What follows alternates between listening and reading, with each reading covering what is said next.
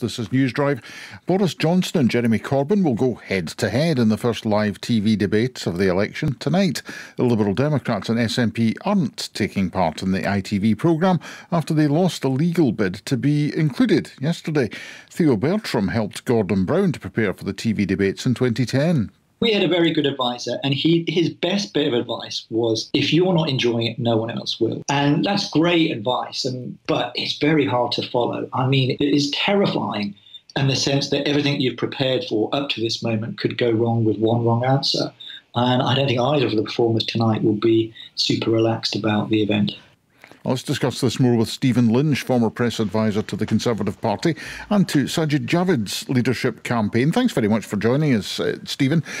How important really are these debates to an election campaign? Is it just a case of, well, not screwing it up as much as you possibly can, because otherwise that's going to go viral? Yeah, I think you've hit the nail on the head there, Ken. I think dependent on where you are in the polls, potentially these debates can be incredibly important. So in the BBC 2015 debates featuring the 7 candidates, they were watched by 7 million people.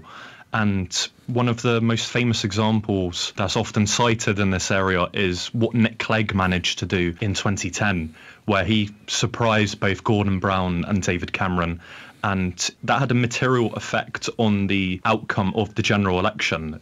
It would have been likely to have been a small Conservative majority, but instead we had a hung parliament as a result of his performance. So they are potentially quite important, these things. Let's pretend that you've had the operation and you're completely neutral in these events. Yes. and you were advising either candidate. What basic, as you're toweling them down and giving them motivational talk before they go into the ring, what will you be telling them?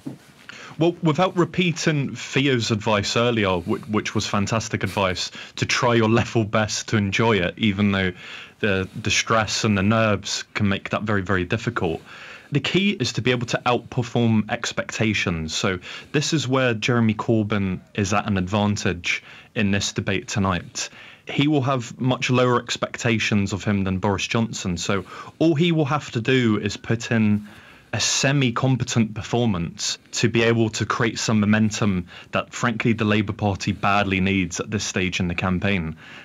You've seen some of the polls, 18-point leads for the Tories. So tonight is the moment for Corbyn to land some telling blows on Boris Johnson. Yeah, the polls are not things we should be relying on too much. And the leads vary. At the moment, I think it's safe to say that all the polls show the Conservatives in the lead, although there is a poll out tonight which suggests that may be tightening, as you might expect in an election campaign. But nevertheless, I mean, to what extent does new technology play in this?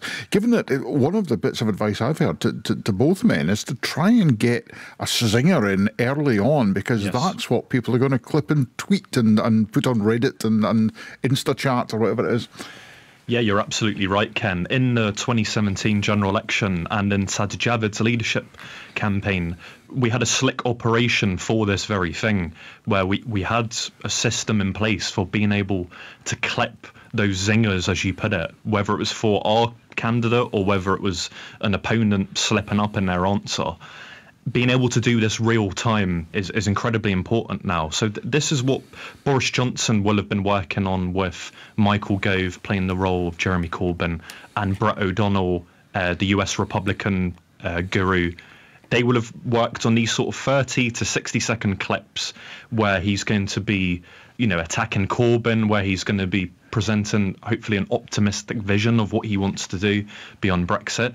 And on the other hand, Jeremy Corbyn is going to be preparing to do exactly the same thing.